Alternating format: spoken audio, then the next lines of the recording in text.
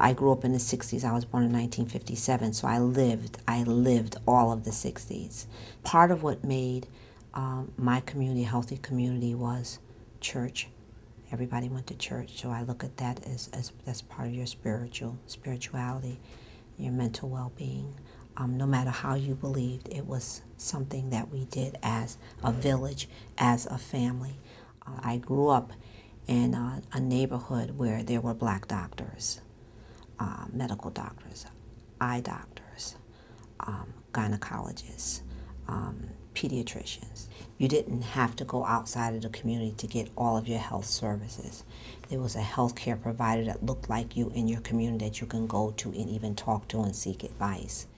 It was just a different kind of environment, and somewhere along the way, I'm not going to say society, we failed.